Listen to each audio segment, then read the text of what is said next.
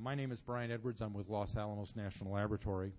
And I guess one of you asked a few minutes ago what happened to the markets for malware presentation that I think is on your schedule. It just evolved into measuring and integrating the shadow economy, a sector-specific approach. As an economist, we are often involved in doing impact analyses. We certainly do a lot of it at Los Alamos for, we analyze the impacts of hurricanes and other kinds of catastrophic events on regional economies, as well as, and we also look at impacts on critical infrastructure. We got interested in the unofficial economy or the shadow economy. There's lots of different names for it because there are our own economy, but also the economies of other countries that have small or ranging from small to significant parts of their economies that are unofficial. And so I wanted to, we started thinking about ways of looking at this from an economic perspective. So I'm going to talk today a little bit about the scope of shadow economic activity and look at some comparisons of the shadow economies in the U.S. and other countries, why they exist, and then what we're really beginning and what you're seeing here is some very preliminary work on taking a slightly different, or actually a pretty different view of the shadow economy with respect to the rest of the economy as a whole. Traditional views of the shadow economy have been what economists would call macroeconomic. They've basically said, well, the shadow economy in Belarusia is about 30 or 40% of the GDP of the gross domestic product of Belarusia. In the United States, it might be 8 to 10% of the economy of the United States. And one of the tables that I'll be showing you in a few minutes will show some of the international comparisons. This is a table that is adapted from a Journal of Economic Literature review article that you can get on the web. I hope you can hear me okay. I'm sort of bouncing back and forth between this microphone, and so if I'm not doing that right, let me know. And this was kind of a taxonomy of shadow economic activity. And a lot of the shadow economic activity that people talk about is the usual suspects, gambling, prostitution, illegal drugs, trade in stolen goods, and so forth and so on. And there's kind of an interesting anecdote, at least to me. This article was published in the year 2000, and I actually had to add, and if you go to the top left cell of this, where we have monetary transactions and illegal activities, that italicized piece is something I added, because in the year 2000, people really didn't, hacking and, the shadow information sector activities that people talk about now was not something that was really, I guess, significant enough at that time to be included. But again, I'm quite new to this area, so I really don't know when it started becoming more significant. But anyway, in any case, this is sort of a taxonomy that's in that Journal of Economic Literature article. If any of you have access to JSTOR, or if you could get your hands on this article, it's quite interesting, and it gives you a pretty good overview of how economists look at illegal activities. As far as measuring the shadow economy or the unofficial economy or underground economy, however you want to put it, most of the studies, as I said a little while ago, have been in the macroeconomic, have taken a macroeconomic point of view. They have just looked at, well, we think it's about 20% of GDP or 10% of GDP and so forth. And we've really had little attempts, very few attempts, to try and measure it in more of a microeconomic sense. Microeconomic, I mean, in terms of looking at individual sectors of the economy, industries of the economy, that will have unofficial subparts. And so what we're looking at here is the beginnings of some work that might look at a shadow agricultural sector or a shadow manufacturing sector or a shadow information sector, which is what I'm focusing on today, that would accompany the activities of the official versions of these sectors. And here are just some shadow economy in the U.S. I think I've already mentioned that about 8 to 10% of U.S. GDP is considered unofficial. But the evidence that we have on this is largely anecdotal. The official measuring that they do in the federal government captures some of the unofficial activity, but it doesn't really capture all of it. And as far as international comparisons are concerned, we have some pretty wide variances across countries. Thailand, Nigeria, Egypt are estimated to be about 70% of their respective gross domestic products. Guatemala, Mexico, and Peru are 40 to 60. And Philippines, Sri Lanka, and so forth, some of these other countries are a little smaller. And I don't know if you can read this. I hope you can, but this is, again, adapted from that Journal of Economic Literature article. They're basically giving you a sense of the ranges of the sizes of the shadow economies in these different countries. Japan, United States, Austria, Switzerland, relatively small. Nigeria, Egypt, at the other hand, relatively large. There's been a lot of economic interest by economists in illegal activities, going back to the work by Gary Becker, who won the Nobel Prize in economics in the mid to late 1980s, I believe. The idea is that people engage in shadow economic or illegal activities because of incentives. And the incentives can be anything from just monetary incentives, and it can also be affected by the institutional regulatory environment that people live. In the former Soviet Union, there was a large black market. There were large black markets there because there were price controls. And in the former Soviet Union days, most goods and services that were available had two prices. There was an official price, and then there was that was in rubles, and then there was the unofficial price that was also in rubles, but it was a lot more rubles. But there's lots of incentive areas where the incentives to engage in shadow economic activity can exist. And some of the incentive areas that we've been interested in have been the burden of taxes and social insurance contributions, the intensity of regulation, social transfers, labor market regulation, as well, and public sector services. And some of these incentives issues, for example, the burden of taxes and social insurance contributions, if workers and employers are required to pay taxes and make contributions to social insurance, there may be cases where they may consider this too costly, and so people are going to be paid under the table. And so so that activity is automatically going to go from being official to unofficial. There's a fellow by the name of Loaiza who estimated the size of shadow economies in 14 Latin American countries and found that the greater tax burdens and labor market restrictions increase the size of the shadow economies of those countries. So there's just a fairly natural response to the incentives that are created by the country's regulatory makeup. And it also applies to the intensity of regulation, where the increased regulation reduces individuals' choices in the official economy. And so they're going to want goods and services. If they're not available officially, they will try and go outside and get them. And suppliers will do the same thing. They will find ways to supply these, albeit illegally. And shifting regulatory costs to employees provides incentives for workers to supply labor to the shadow economy, another finding. As far as social transfers are concerned, a social transfer is basically any kind of transfer payment from the government to someone else. Social welfare systems can increase tax rates, reducing incentives to work in the official economy. And the system can also provide disincentives for individuals receiving welfare payments to work in the official economy.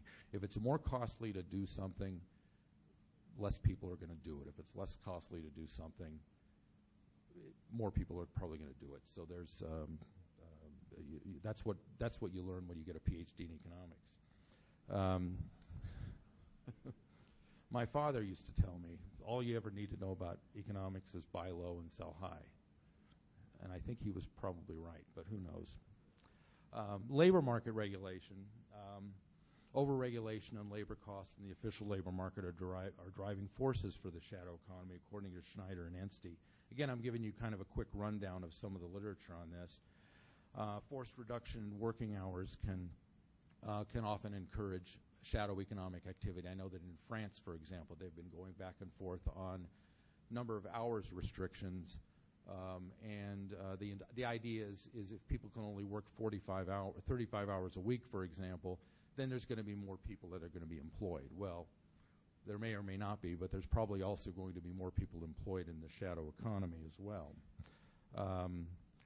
And public sector services, again, if there's also a feedback effect that we talk about here. If an increase in shadow economy decreases government revenues because now you're doing stuff that's under the table, this can reduce the quantity and quality of public services, which can then lead to higher taxes. And so there can be a negative feedback that occur under those circumstances.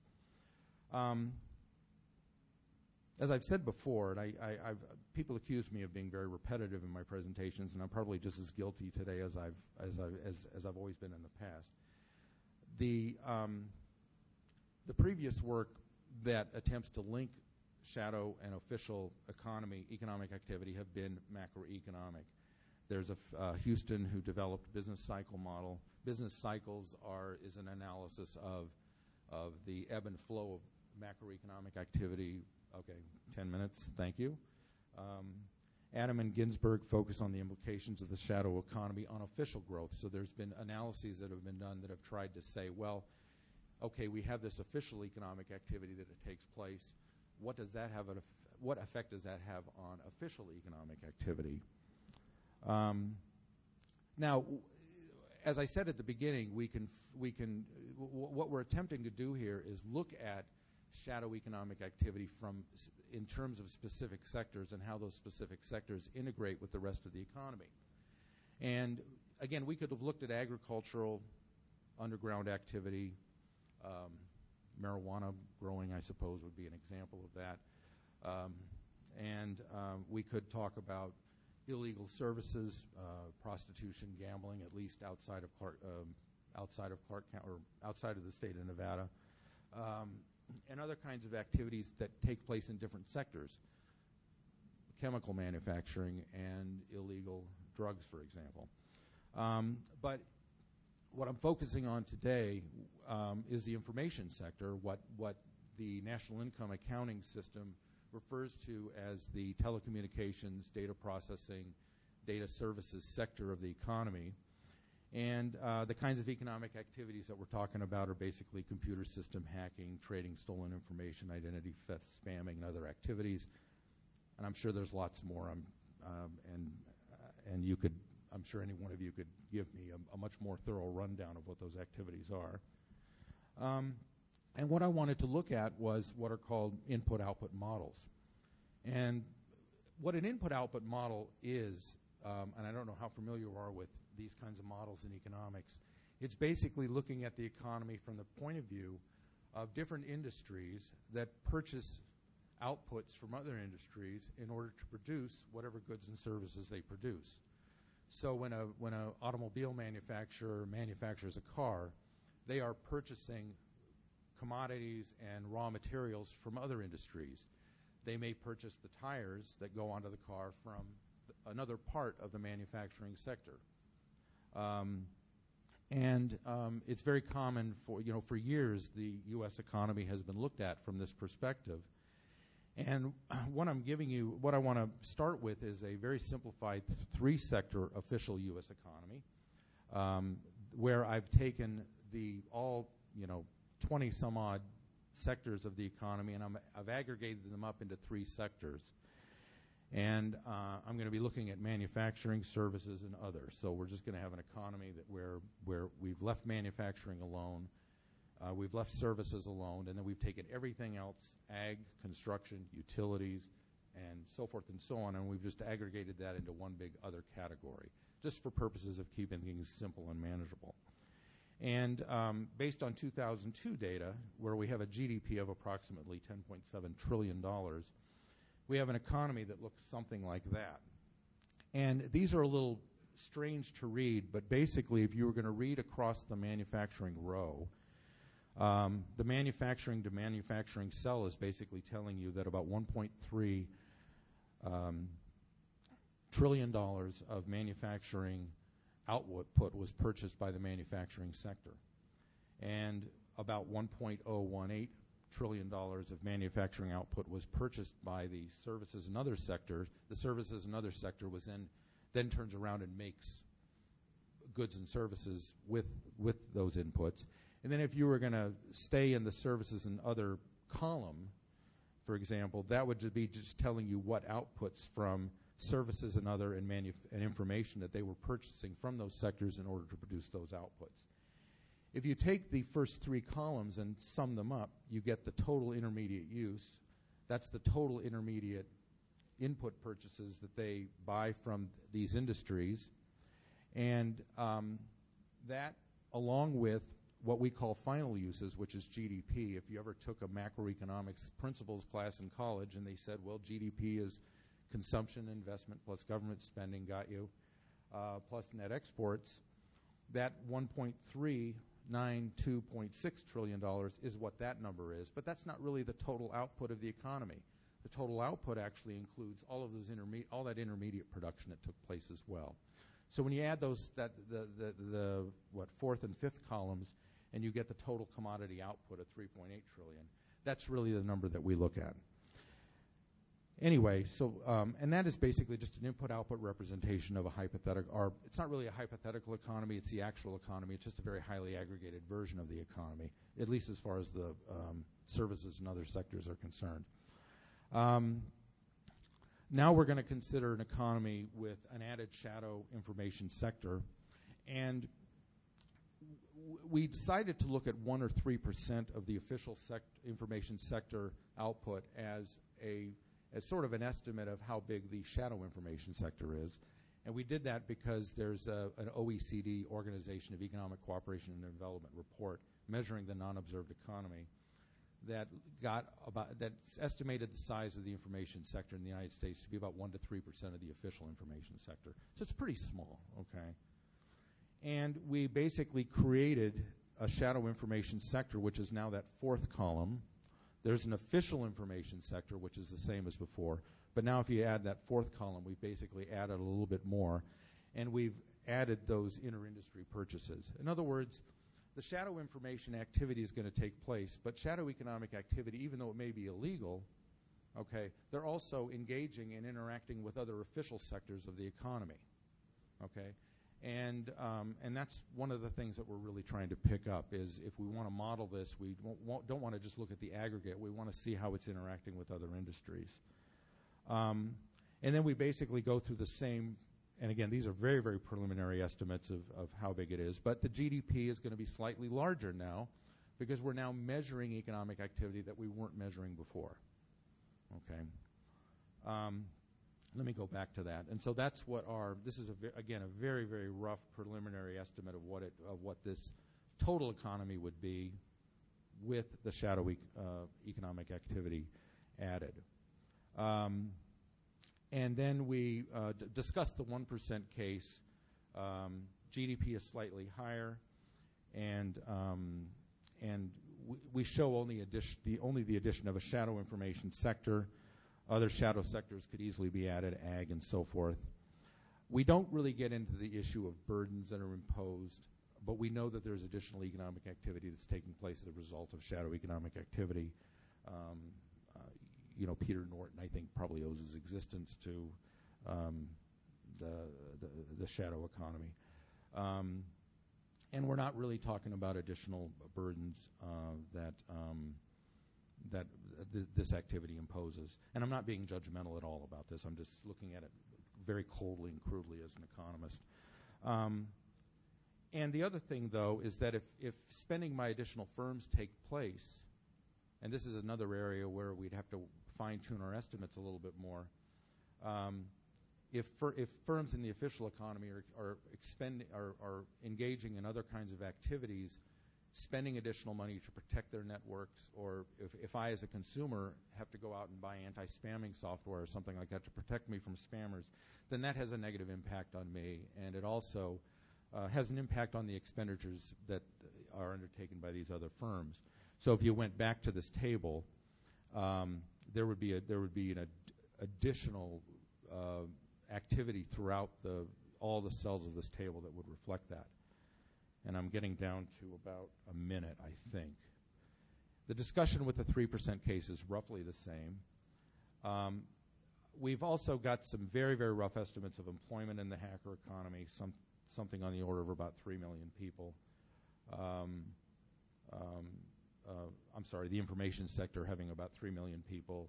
And if we apply this 1% estimate, we get about 34,000 people involved in this underground economy nationwide. And the higher end estimate would multiply that number by 3. And some summary conclusions, or some summary, as far as summaries and conclusions are concerned, it's very hard to get information about this sector, so really getting reliable estimates of how this would work, of what these numbers are, is likewise difficult. This sector of the economy is always in a state of flux. And so I think we may just by the nature of the beast, be stuck with just, okay, I've been given the skull and crossbones, which means that I have to be quiet. But anyway, I'll be over in 106. If you have any questions, I'd be more than happy to answer them. And thank you very much for your time. And I know that this is probably a very strange topic for this convention, but I thank you very much for having me, and thank you.